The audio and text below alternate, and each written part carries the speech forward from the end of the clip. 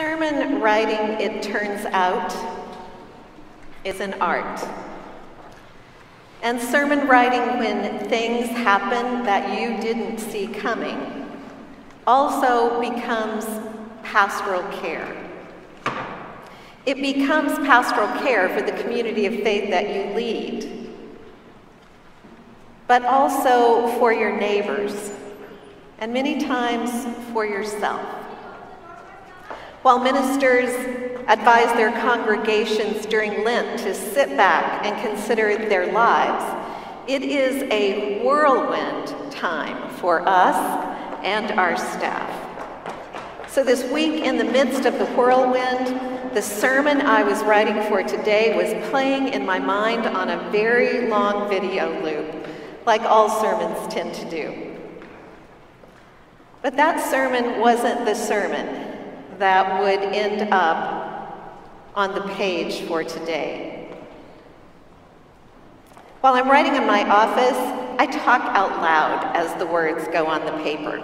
Then when I'm driving home, I'm preaching to the people in the other cars that are with me. Now, granted, they don't know it, but I'm sure it's helping them all the same.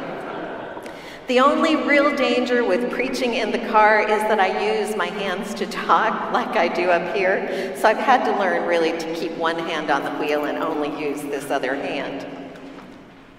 But a sermon that's gelling in a minister's mind and on paper changes when tragedy strikes. It changes when the title of a Lenten sermon series becomes a reality for our family we don't even know thousands of miles away. On our Friday, when I finally, not looking at the news earlier, heard what had happened in New Zealand, I instantly thought of Donald Brown and Chris Parsons, members of our community and of our choir who are on a trip of a lifetime there.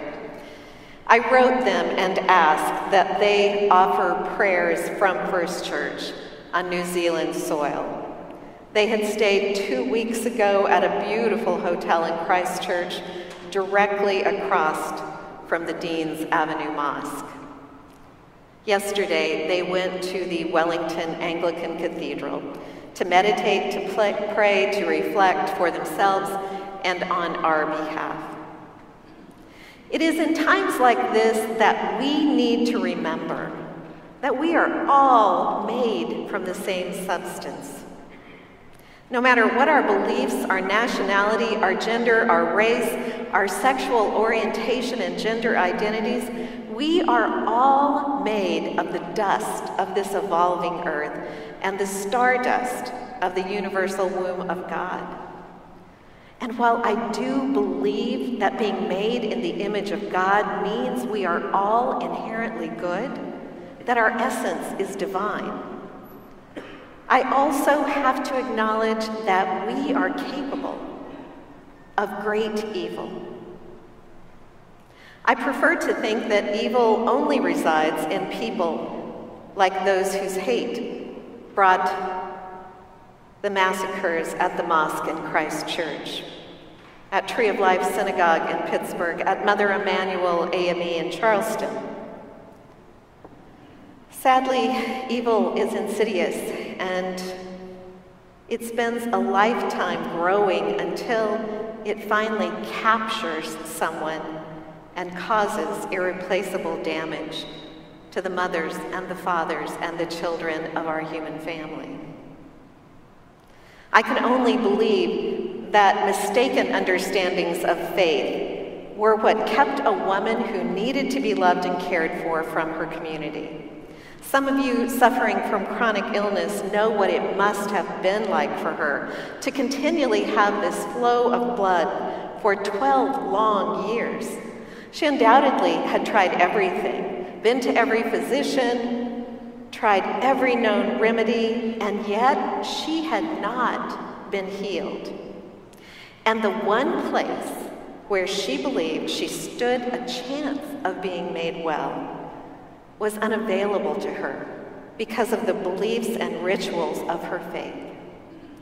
She was considered unclean, and she was unacceptable.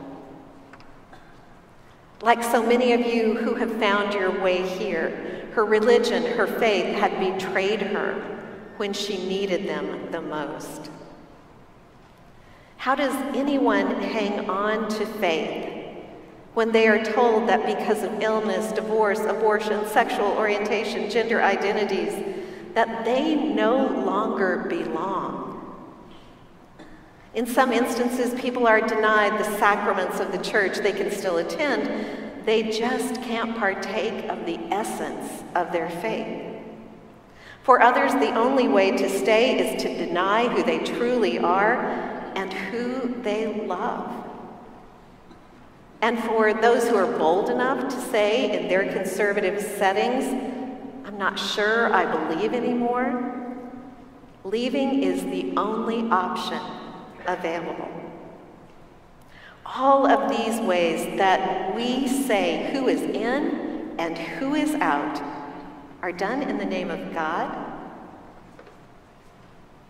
I don't buy it now, and I never really did. I grew up with what I consider a strong faith, and yet I was constantly arguing with those who wanted to make our faith the only way to God.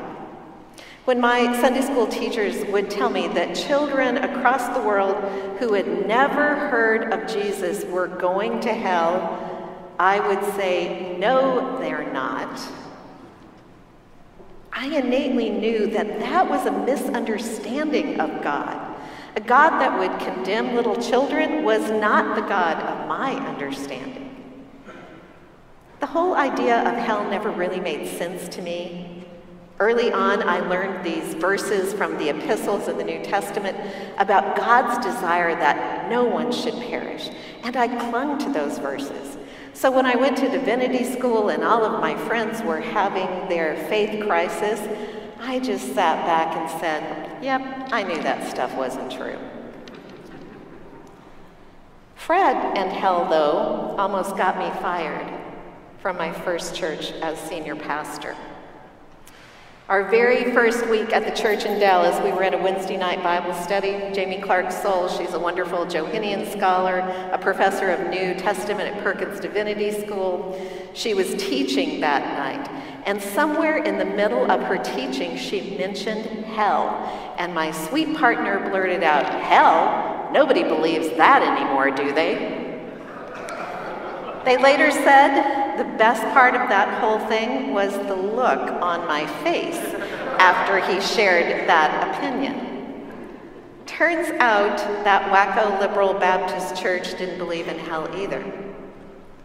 But they did believe in the inclusive love of God. So there in the middle of Dallas, Texas, that Baptist church had a female minister, a black music director, deacons and board members who were gay and lesbian, and Jews, Muslims, and Buddhists who called that church their home. I have been so fortunate to pastor churches that believed in the love of God rather than the judgment and retribution of a God. And while I do not believe in a literal physical hell, I do know we are capable of creating our own hell on earth. The fire of this kind of hell burns and scorches people in mosques halfway around the world and ignites terror and fear in the hearts of our friends at the mosque right around the corner. This kind of hell is enough to make you lose your religion. But what might it be like for those of us who struggle to lose our faith, our church, and find God? Death is at the center of both of the stories that Jason read to us from the gospel this morning. The physical death of a 12-year-old child and the spiritual death of a woman who was unacceptable. In both situations, death was prominent. And sometimes death is the final word. Yet sometimes there can be life from death. Each time we share at the table of Jesus, in that meal, we remember the life, the death, and the life from death of Jesus the Christ. At funerals and memorials, I always say we come from God, we go to God, and we are held in all space and time by God. If you have lost your faith,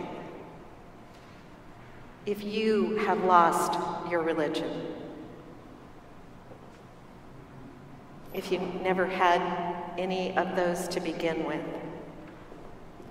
there is still an opportunity to find the divine. I believe the best chance we have of finding God is in community. I believe it happens in a place like First Church, where hearts are open and love is served. I believe it happens when we stand in the rain and surround the Islamic Center as they gather for Friday prayers, when fear is their present reality. I believe it happens when we show up for Shabbat services at Wilshire Temple and surround our friends with love after tragedy. I believe it happens when we decide that becoming the love of God in this city of angels is our calling. Perhaps this is the day when you will find a way to reach out and touch the divine in those who surround you. Perhaps this is the day you will let the healing powers of the divine flow through you to the ones who need to find God. Perhaps this is the day. May it be so. May it be so for all of us. Amen.